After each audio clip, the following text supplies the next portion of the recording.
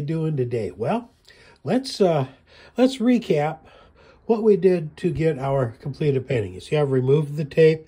It's all pretty framed and all of that.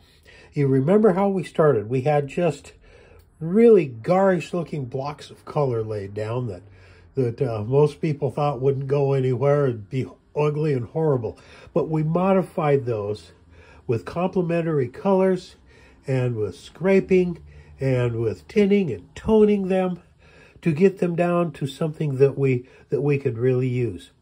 And then we scraped in there with our scraper, our palette knife, okay?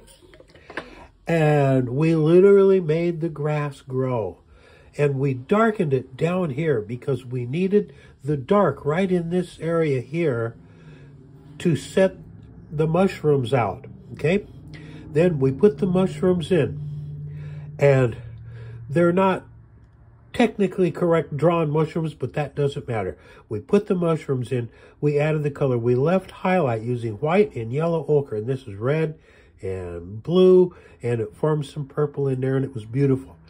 But the mushrooms just seemed to be there without doing anything. Then we took our black and we just outlined them in black, and all of a sudden the mushrooms flew forward. Everything else fell into position where it needed to be, and we had these mushrooms standing there just absolutely beautiful. And then we took our scraper one more time. We just made a few scrapes like that to put some grass out here to set the mushrooms back in the picture. And we had it. Working with oil pastels is not an impossibly hard situation. It's really kind of fun.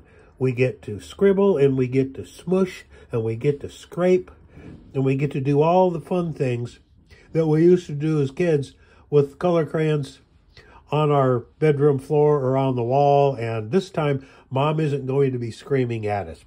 So, have some fun with oil pastel, okay? Don't be afraid of it. It's not a horribly hard medium to work with. You just saw what we could do. And I hope that this has helped, and I hope that you have enjoyed it.